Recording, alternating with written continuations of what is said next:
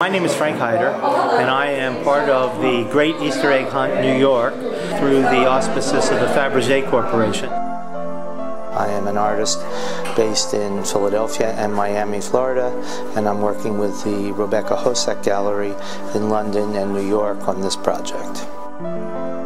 I was approached by the gallery to participate in the event. I received my egg and conceptualized an idea. I have a reputation for working with gold leaf, for making paintings of fish, and I decided that what more appropriate when confronted with a project that is related to the great Fabergé company to create a gold leaf egg, and the idea of fish eggs, which is kind of like a pun, caviar, the favorite food of the Russian aristocracy.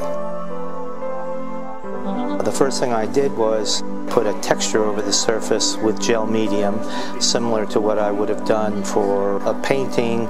After that texture dried, I applied a layer of gold leaf and then applied the first coat of epoxy resin.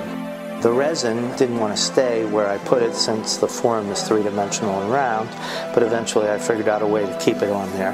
After the resin was settled, I then began to paint on the egg, dealing with the notion of three-dimensionality in an image that's in the round on a surface that's a little uncooperative. The effort was a challenge and rewarding at the same time.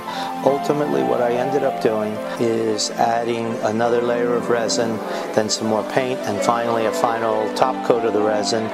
And the result is my fish egg, which I hope people find fun. I certainly found it an experience worthwhile and at the same time new, different, and expanding my range as an artist and sculptor, painter, creative person in general. Thank you.